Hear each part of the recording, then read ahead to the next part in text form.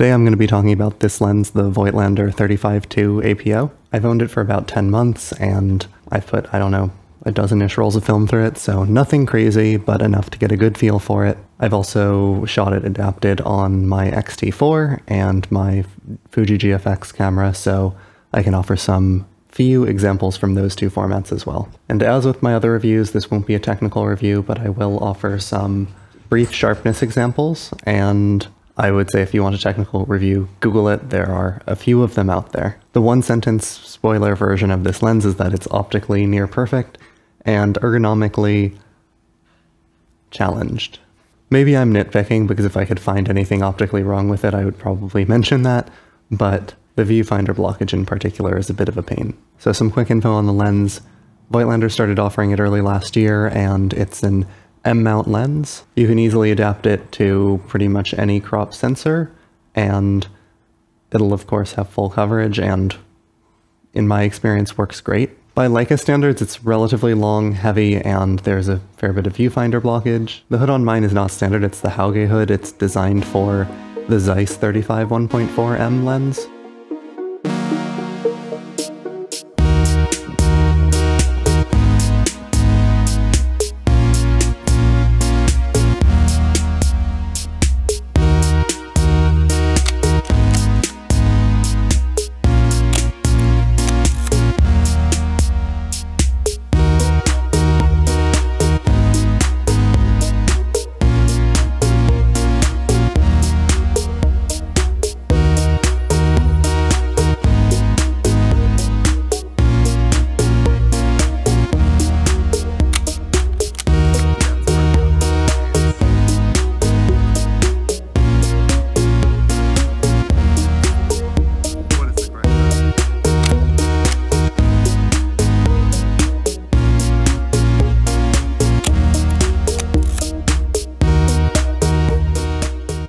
Some pluses of the lens. It's optically pretty much perfect, so there's nothing to complain about there. Extremely sharp, even wide open. I do think it improves a little bit, stopping down to 2.8, but only when I do digital tests on film. You would be very hard-pressed to find any difference. This lens doesn't feel super digital in its rendering. I feel like it renders a bit warm, and maybe here's some pocket science for you because of the lack of any fringing. I don't know, the images feel very natural and sort of filmic even when I shoot it adapted. The build is very solid. I think all of the Voigtlander lenses are all metal, sort of vintage style build. And the focus ring feels solid, maybe a little bit too firm. The aperture ring feels pretty perfect. It's very hard to knock it accidentally, unlike some Leica lenses.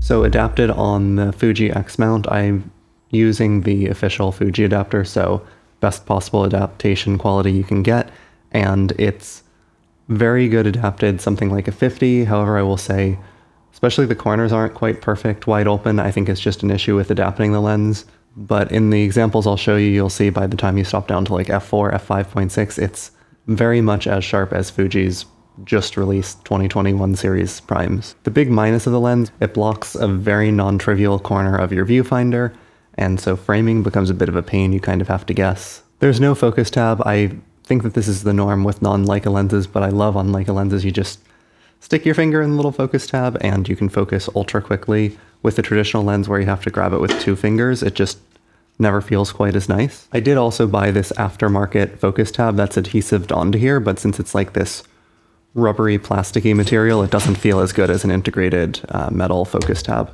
Couple really nitty dumb complaints. One, it doesn't cover mini medium format of the Fuji GFX. That's the case for every M lens I've owned, but just in case you wanted to do that weird adaptation, know that you will have to crop in a little bit. And it's not a Leica lens, so if you want cool points for shooting an overpriced Leica lens, it won't get you those. and in my opinion it isn't quite as pretty as an on-brand Leica lens, but if you're spending 1/8 as much, probably you can't complain.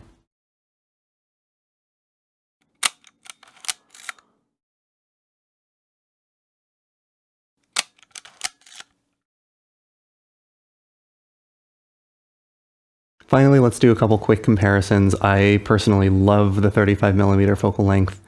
It's probably my favorite. So first up, the Zeiss 35 2.8C.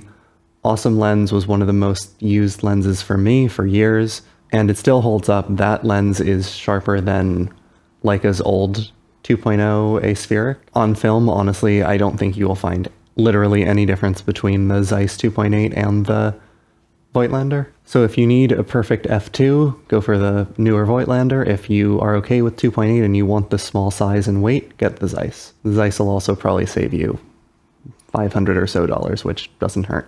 I briefly owned the Zeiss 35-2 Biogon and found that lens to be fine but not exceptional.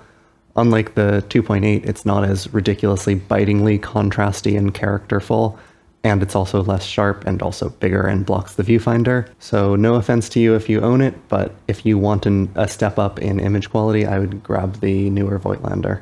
I'll also talk briefly about a ridiculous comparison, which is this 35 to the Leica 50 APO. So I happen to own one of these because I used to have a digital Leica that I since sold, and I just like the lens too much to sell it. When I compare them adapted on my X-T4, I don't notice any sharpness difference between the two. And when I've read online of other people comparing the Voigtlander 35 to the new Leica 35 APO, they seem to say that there's no appreciable difference one way or the other. They're basically both perfect. Also, for the Leica lens, definitely prefer the ergonomics of the Leica lens. My complaint about the aperture ring on that one is it's way too easy to accidentally knock.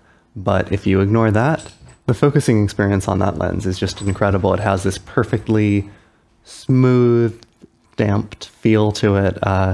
Very hard to put into words, but if you've used certain Leica lenses, you know how nice it feels to focus on them. So of course there are also a bunch of other Voigtlander 35mm lenses.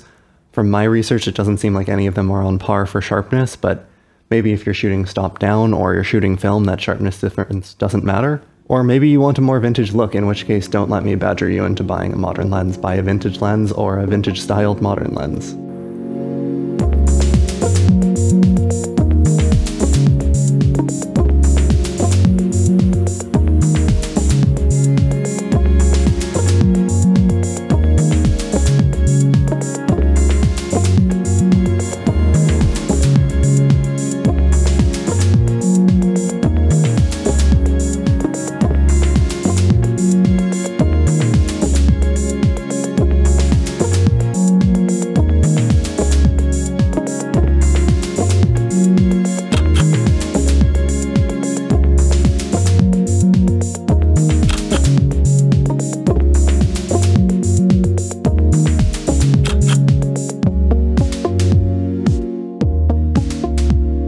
So yeah, that's about it.